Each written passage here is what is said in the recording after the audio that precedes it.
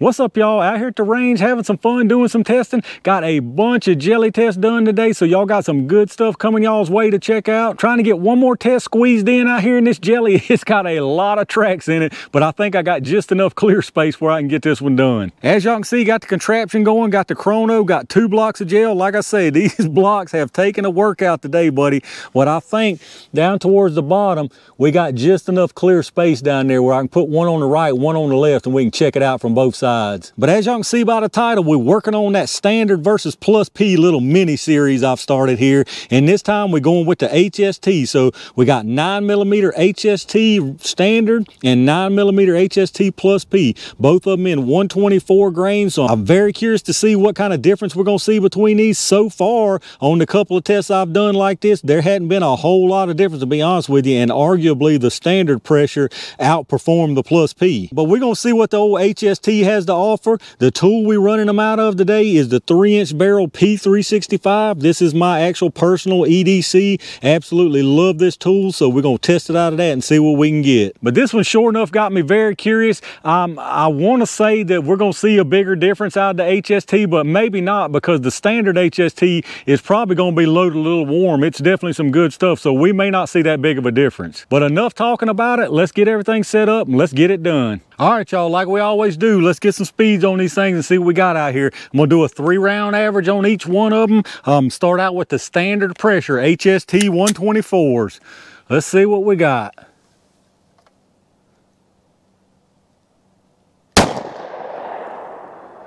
.1043, 1067, and 1057. Let's go down there and check that average out. All right, the 3-round average on the standard pressure is 1,055 feet per second. So not too shabby out of this little 3-inch barrel. Let me get this reset and let's see what them plus P's have to offer. All right, y'all, let's see what these are doing. The plus P HST 124 grainers. I'm gonna do 3 rounds of these also.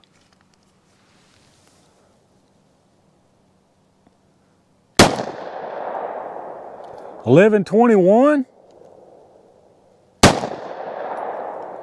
1109 and 1120, so pretty consistent. Let's check that average out. All right, now we're talking here.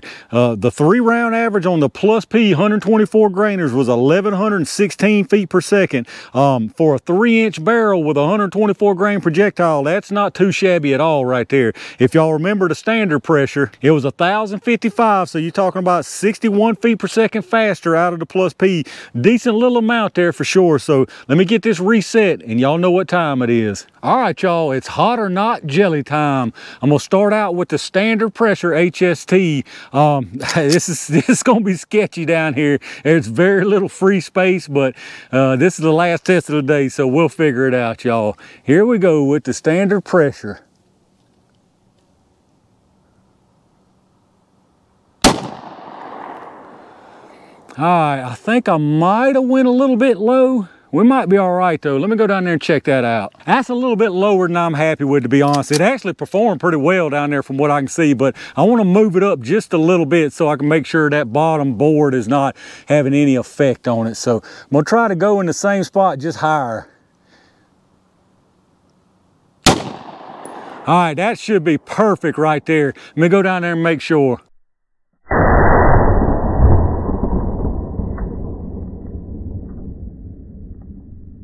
All right, y'all, I'm very happy with that one for sure. Looking at that first one, it actually performed very nicely. I don't think the board had much to do with it, but never a bad thing to have extra rounds down in the jelly. So here we go with the plus P. Let's see what this one will do. My guess is it's gonna be less penetration, more expansion, but let's see what happens, y'all. I'm gonna try to put this low and to the left over there.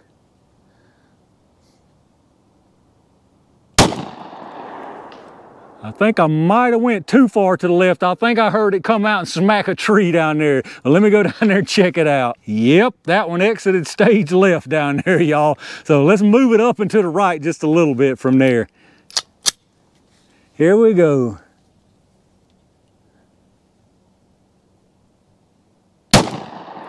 All right, I think that should have been a good one. Hopefully that stayed in because that's very good placement. Let's go down there and check out what we got. Well, as y'all probably saw, this one wanted to find out where that other one went to. It went chasing after it. So hopefully the third time's a charm here. I'm glad this is the last test of the day. Let's try to get it over to the right some more.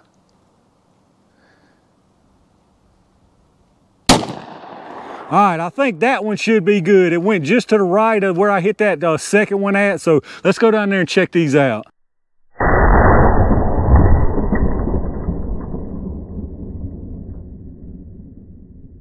All right, y'all, let's take a look at what we got down here. I brought y'all around to the other side. I think this is going to give you the best angle, but I'm going to move you around too so you make sure you get a clear view of everything.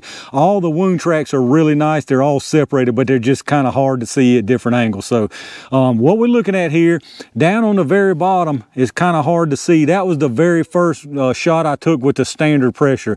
It came in very nicely, nice wound channel, but it got really close to the bottom here, and I'm almost positive that disrupted the round and caused it to move and spin around and probably went a little bit further, just a little bit than it would have otherwise. So, but it still looks like it's opened up really nicely. So still good performance out of that. Now the second one I took, very nice there.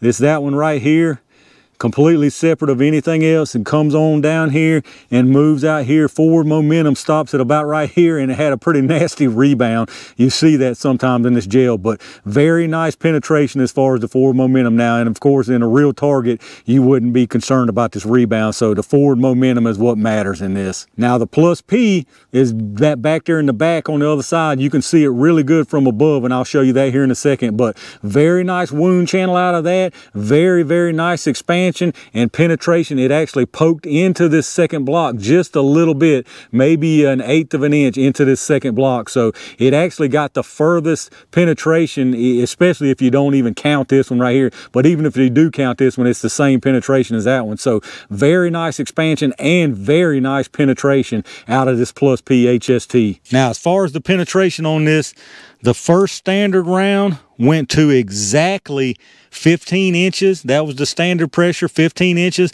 The second one, like I say, poked into this second block actually right at 1/4 of an inch, so 16 1/4. Again, I think it got a little bit extra because of that interference from the bottom board down there. The standard pressure, very nice out here, 16 1/4. You could actually call it 16 3/8 of an inch penetration out of that plus P. So that's an extremely nice performance. So far, this is the best performance out of any of the plus P rounds I've tested. You can see, like I say, this is that first one that hit the bottom down there. Not really hit it, but definitely had some interference from the bottom down there. And you can see how it poked into the second one. And then the good one is right up above it there. This thing can't decide what it wants to focus on, but you can see very nice wound channel. Comes on through and stops right, well, forward momentum. Like I say, you can see down there, goes there and then rebounds back to there. Now the plus P round, that's this one right here on the bottom, that you're looking at right here, comes in very, very nice wound channel. As you can see, carries that big fat wound area out all the way, keeps on going, trucking, and boom, pokes just into the second block. You can see the little feathering down there, and then rebounds right to the edge of it. But very nice expansion and penetration on that. Another view from the other side, that's that plus P. Like I said, as you can see, the feathering coming into that second block like 3/8 of an inch. So very, very nice performance out of all three of these rounds. All right, y'all, let's check out these projectiles. These two right here are the standard pressure. This is the one that was affected by the bottom board, and this was the clean shot right here. As you can see, there's really absolutely no difference in these. Both of them still expanded fantastic. Like I say, this one had time to do its thing before it even come close to that bottom board, but I wanted to take another shot anyway, just to be positive. So both of these look excellent as far as expansion wise, so I'll just use this one for our measuring purposes. So standard pressure here, and then the plus P here. Now without a doubt, the plus P expanded a little more, and the best way to tell is look at it from the side, and you can see how far those petals peel down versus the standard pressure. Now there's not a whole lot of difference As far as the size of them, really, really close, but the Plus P definitely expanded a little more. So let's get some measurements on them and see what we're looking at. All right, let's weigh them. I don't expect any loss. I don't see any material in the gel, but let's see what we got. For the standard pressure, we're looking at 124.6. No loss on the standard. On the Plus P, 124.4. So absolutely no loss on either one of these. Now, as far as the size on them, our standard pressure, that's a big one there, 0.628, 0.626, and 0.614. So very, very nice expansion on the standard pressure. As far as the Plus P, we got 0.627, 0.621, and 0.629. So very, very nice expansion off of both of these rounds. So there you go, the HST standard pressure versus Plus P. Very, very nice performance out of both of these rounds. These HSTs are incredibly hard to beat for performance in any caliber that I've tested so far. I'll just go on and say it. I'm putting it on out there. I think HSTs are the best 9mm defensive hollow point that money can buy. Y'all let me know what y'all's thoughts are on that. All right, y'all, that right there is going to wrap up a long day of jelly testing out here and talk about ending out with a bang. These were some excellent performing rounds right here. The Federal HST, like I said, again, I can't remember a bad test out of any of the HST calibers, bar none. I don't think I've had a bad test out of an HST yet. These 9mm both performed absolutely fantastic. Now, what I will say is this is the first time that if you showed me these results and asked me to pick this standard over this Plus P and didn't tell me standard or Plus P, just showed me these and told me to pick, it would be the Plus P. This is one of the first times that I've seen a little bit of appreciable performance boost out of the Plus P. You got more penetration than the standard, you got more expansion than the standard, and you got around close to 40 foot-pounds more energy than the standard. So it's a no-lose situation going with the Plus P over the standard on this one. I'm just very impressed with these HST rounds. Again, I'll just say it. I think these are the best 9mm hollow point defensive rounds that money can buy. But y'all let me know y'all's thoughts on it down in the comment below. I've heard a lot of people praise HST.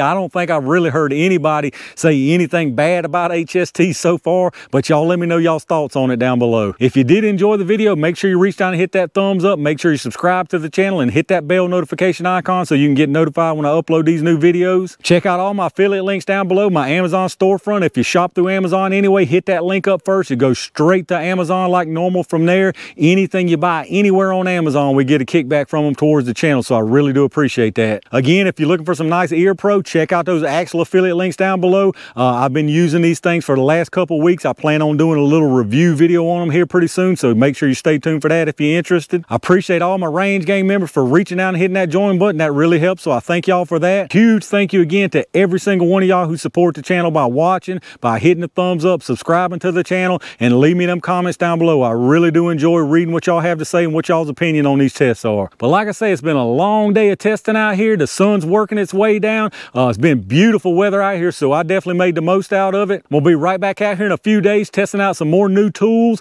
I got some new stuff to have fun with out here on the range, so a lot of good stuff coming y'all's way. Make sure you stay tuned for that. Stay safe, stay prepared, and I'll see you soon.